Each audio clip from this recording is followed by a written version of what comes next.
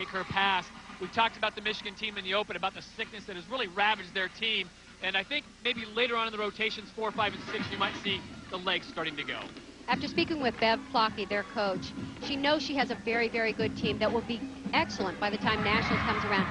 Probably not quite ready to be great here. Thinks they'll stand up on all of the events except for this one. Vault is definitely their weakest event in terms of the value of the vault the gymnasts are throwing. Your goal is to get 6-10-0 vaults up there. Very nice landing. Excellent Michaud, landing. very well done. The senior from Mill Valley, California, with a nice vault. And I know the coach has got to like to see that because it gets the momentum going for the rest of the team. And they are certainly going to need momentum on a night when they are less than 100% as far as health goes.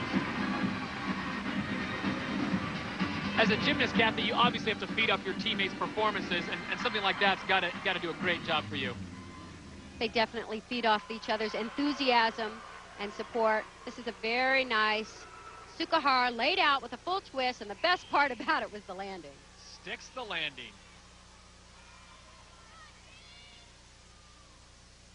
So for Christy Michaud, her work is done.